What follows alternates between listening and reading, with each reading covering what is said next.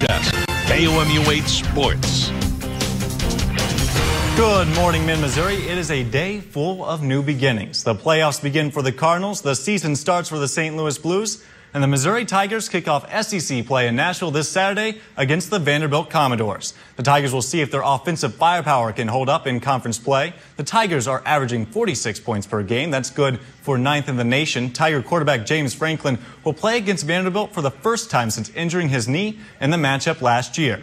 The Commodores are 0-2 in conference play. They've lost to South Carolina and Ole Miss. The Tigers say they need to look out for a high-powered Vanderbilt offense. The Commodores are led by a mobile quarterback of their own, Austin Carter-Samuels, and star wide receiver Jordan Matthews.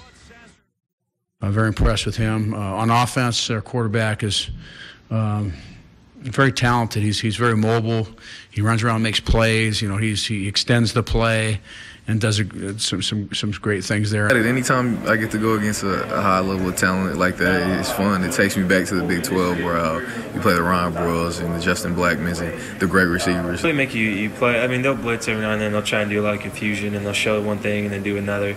And they really do. Like they'll take some chances every now and then. The Cardinals open up its playoff series in Pittsburgh tonight against a familiar foe. The Cards will take on the Pirates, a team they faced 19 times already this season. They split the season series 10 games to 9, with the Pirates having the slight edge. But St. Louis has the upper hand on paper. They will send ace Adam Wainwright to the mound in Game 1 against A.J. Burnett. Wainwright has been amazing in the playoffs, posting a 2.48 ERA for his career. The Blues begin its season tonight at Scottrade tonight against the Nashville Predators. The Blues are being called a contender for the Stanley Cup in this year. St. Louis hopes to beat the odds this year and win the franchise's first ever championship. But if you want to hear about odds, check out what happened at Tanglewood Golf Course in Fulton Tuesday. KOMU 8 Brent Pearson reports on a rare accomplishment ×2.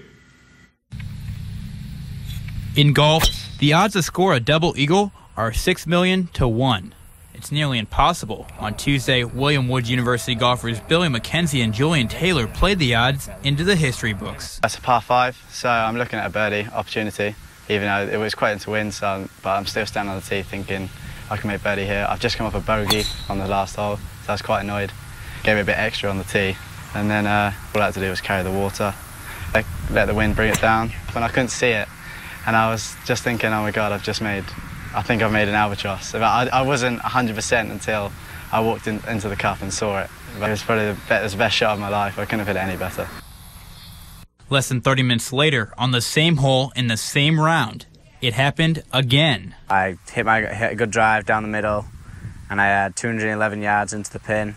It was probably only 190 yards to carry it over the water, so I chose Rescue Club. I knew that would be the best club, and it landed just short right of the hole, then run up the slope, and then it came back down and went in.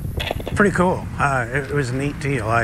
Billy made the first one, and I'd just pulled up, and he was waving his arms, didn't know quite what had happened. Then we get up there, and he said he made a 2, and I didn't know if he made a 2-putt or what he made. He said he made a 2 on the hole.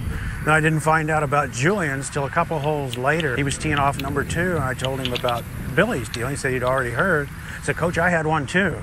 So that's pretty awesome. Brent Pearson, KOMU 8 Sports, Fulton.